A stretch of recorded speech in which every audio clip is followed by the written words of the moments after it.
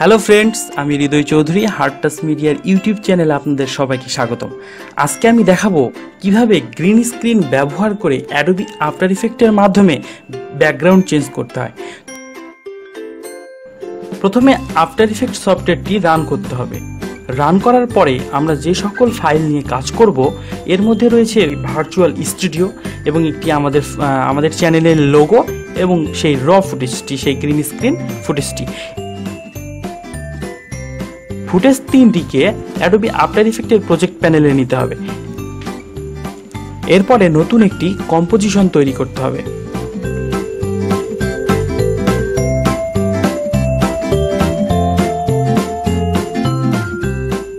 এই কম্পোজিশনটি তৈরি করার পর আমরা যে ভিডিওটি গ্রিন স্ক্রিন ব্যবহার করে ভিডিও করেছি সেই ভিডিওটি টাইমলাইনে ছেড়ে দিতে হবে এবং টাইমলাইনে ছেড়ে দেবার পর আমাদের যতটুকু ভিডিও প্রয়োজন ঠিক ততটুকু ভিডিও আমাদেরকে কেটে নিতে হবে।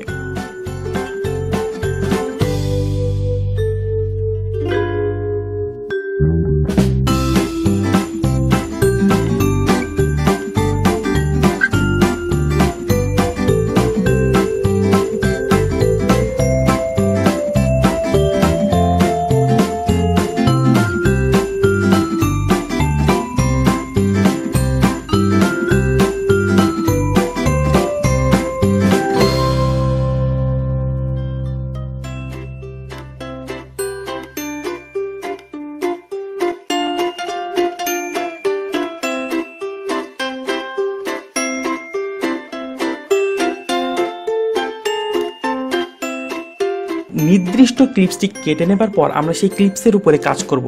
এরপরে পেন টুল সিলেক্ট করে শুধু গ্রিন স্ক্রিনের অংশটুকুকে আমাদের সিলেক্ট করতে হবে। খেয়াল রাখতে হবে গ্রিন স্ক্রিন ব্যতীত অন্য কোনো ব্যাকগ্রাউন্ড এখানে থাকা যাবে না। আমরা পেন টুলের মাধ্যমে শুধুমাত্র গ্রিন স্ক্রিন থাকা অংশটিকে সিলেক্ট করলাম।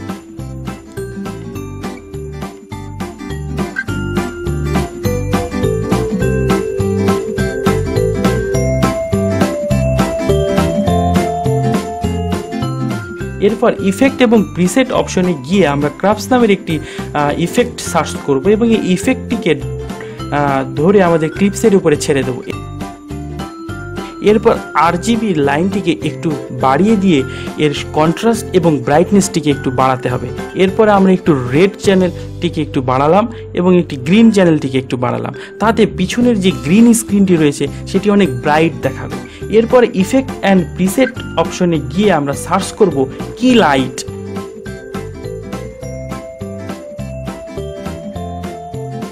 ইফেক্টটিকে আমরা ধরে নিয়ে এসে আমাদের ক্লিপসের উপরে আবারও ছেড়ে দেব।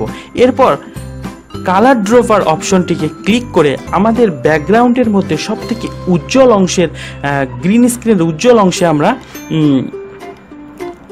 ক্লিক করব, তাতে আমরা এই অবস্থা দেখতে পাবো। এরপরে স্ক্রিন ম্যাটে আমরা যাব। স্ক্রিন ম্যাট মানে হচ্ছে সবকিছু সাদা এবং কালো দেখাবে। এরপর স্ক্রিন ম্যাটের অপশনটিকে আমরা ওপেন করে সাদাকে সাদা এবং কালোকে আরো কালো করে দেব। আমরা কালোকে কালো এবং সাদাটিকে আরো সাদা করে দিলাম।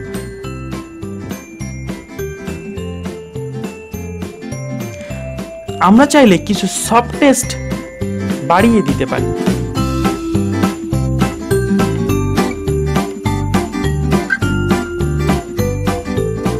এরপরে আমরা চলে যাব ফাইনাল আউটপুট। এখন যে অংশটি দেখতে পাচ্ছেন এটি হচ্ছে একেবারে আমার ফাইনাল আউটপুট। এরপরে আমাদের যে ভিজুয়াল স্টুডিওটি আমরা ইউটিউব থেকে ডাউনলোড করেছিলাম সেটিকে আমাদের টাইমলাইনে ছেড়ে দিতে হবে এবং লক্ষ্য রাখতে হবে এই লেয়ারটি যেন আমাদের আগের লেয়ারের নিচে থাকে।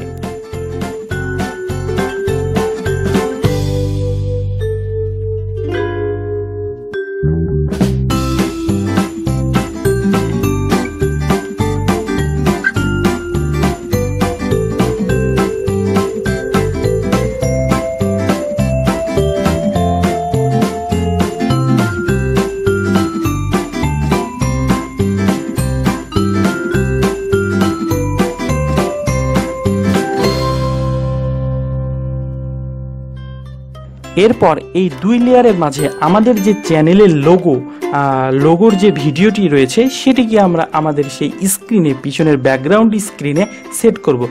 এবার চ্যানেলের লোগোটি পিছনের ব্যাকগ্রাউন্ড স্ক্রিনে সেট করার জন্য আমার এই পদ্ধতিগুলোকে যথাযথভাবে অনুসরণ করুন।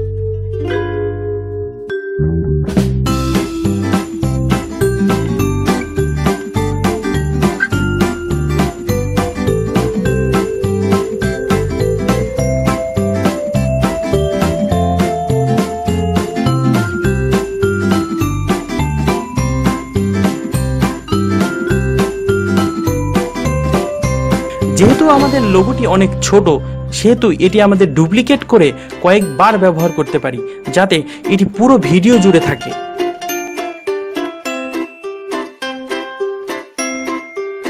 পুরো প্রক্রিয়া শেষ হলে আমরা কম্পোজিশন থেকে অ্যাড টু রেন্ডার কুই, এবং এই অ্যাড টু রেন্ডার কুইতে গিয়ে আমাদের রেন্ডারের যে সেটিংগুলো আছে সেটি আমরা যথাযথভাবে ফলো করব।